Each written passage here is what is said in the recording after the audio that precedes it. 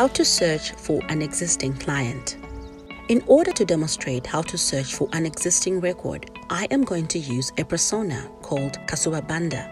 Kasuba is visiting the clinic to see a clinician about a headache she has had for a few days. We will begin her visit by searching for her patient record.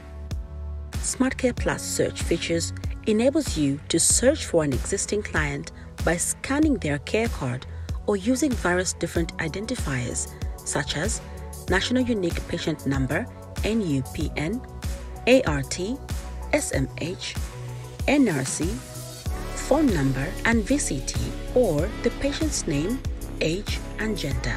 From the SmartCare Plus homepage, click Start and then Search. You can click Read Card if the patient has a care card to scan.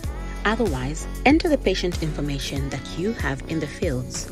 Click Facility Search for records stored locally or Remote Search for records that could be anywhere in the country. Once the client has been identified, select View Client to open their record.